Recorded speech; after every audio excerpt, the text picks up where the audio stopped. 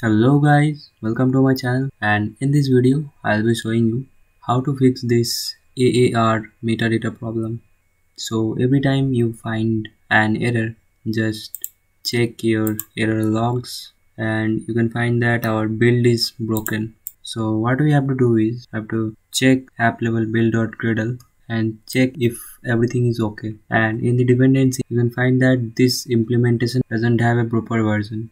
It is showing plus, so we have to replace this with specific version. So when I click on it, you can find this replace with specific version button, or what you can do is press alt shift and enter and you can find the specific version. Then just click on sync now and sync your project.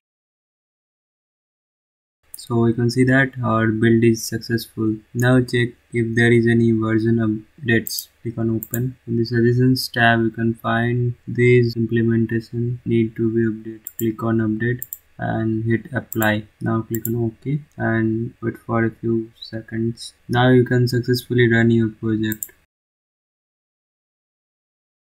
Now you can see that my app is successfully installed on my system. Thanks for watching this video.